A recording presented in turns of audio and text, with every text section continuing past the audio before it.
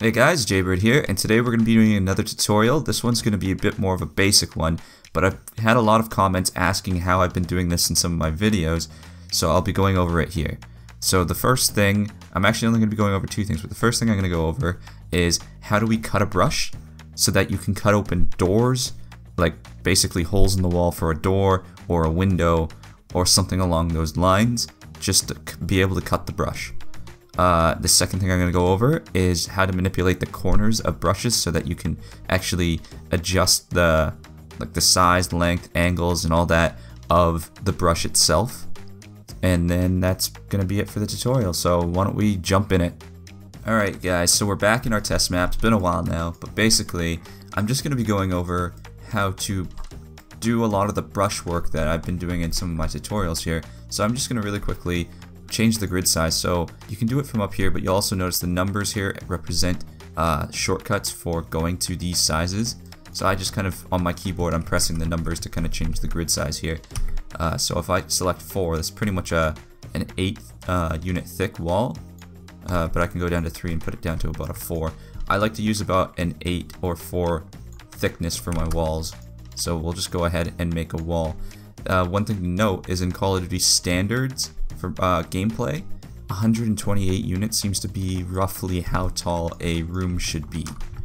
I'll be going over more gameplay standards and whatnot in a new tutorial later, but this is going to be just kind of going over the brushes themselves. So let's say we have our brush here, and we want to create a window in this brush. What we're going to do is, the thing is, a brush always has to be a square or rectangular shape unless you cut it. So what we're going to have to do is cut the brush. So to do that, you're going to want to hold the control button and then right click somewhere. So we're going to be creating a line to cut along the brush. So say I wanted to cut along right here. What I'm going to have to do is hold control and right click anywhere along that line and create 2 points. So that's, it says 1 right here, and I can actually left click drag this one if I need to. But then I'm going to hold control again and I'm going to right click, and it's going to create a second one. You can see there's a purple line right here. So here's the thing, if this same issue happened in World at War, if you hit enter, it's going to delete one side of it. We don't want that. We want to just keep the cut. So I'm going to just undo there. I'm going to go control, select my 2 points again, so I'm right clicking, and then I'm going to hold shift and then hit enter, and that will keep both sides but do the cut. So now we have 2 separate brushes here. So we're actually able to cut these apart and whatnot and have the 2 brushes be 2 separate entities. So you don't have to do straight lines and whatnot. You can also go ahead and do angled lines, and it'll cut exactly where you do it.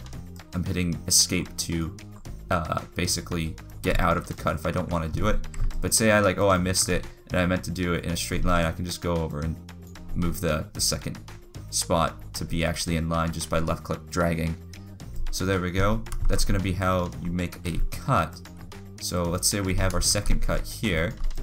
So then we're going to have this part be the window in between those, let's say it's these 4 squares here. You can see 1, 2, 3, 4. So I'm going to roughly, wow, that was dead on. I just kind of guess and go a horizontal line. And now I don't need to create another cut. I could create another cut here and just delete up the center, but I could also just deselect, select this one, and just drag it down. So that's it, really. If you're just trying to create a basic window or door, if it was a door, I just don't even have the bottom part here. But yeah, so that's pretty basic for trying to actually just create a window. You'd probably want to have glass and a frame and all that added onto it. So it's similar to how I have the door frame here, which is just a model, but in reality I've just cut the brush, and the reason why it's see-through is I have the caulk texture there, so it is just a whole bunch of brushes here.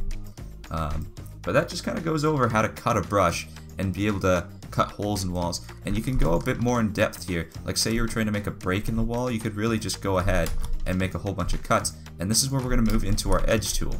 So say I want this to be slanted, I could go ahead and start making cuts to make it look like it's a broken wall and just kind of keep making it jagged and whatnot. But I could also just have a whole bunch of these and click E. So if I have a brush selected and I select E, you'll notice I get all these blue dots on it.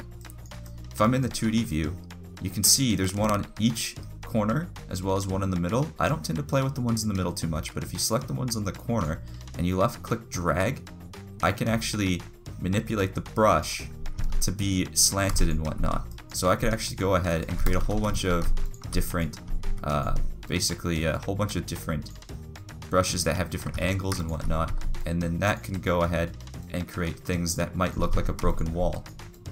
It's a bit basic, and it's not going to look as detailed as some of the other things because you get a very straight cutoff. And in fact, I think I'm going to go with a wall thickness of 4 just because it looks a bit better. But I'll go ahead and do that.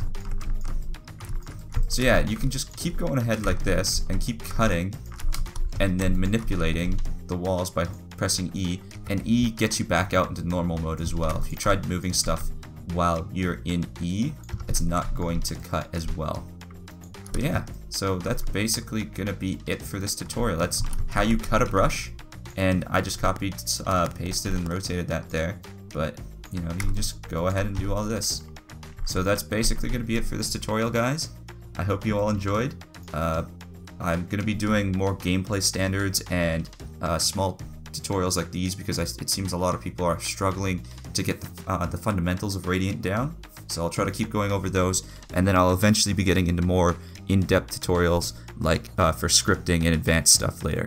Alright guys, I hope you guys all enjoyed the tutorial. Thank you all for watching. Don't forget to rate, comment, and subscribe, and I'll see you in the next one. See ya.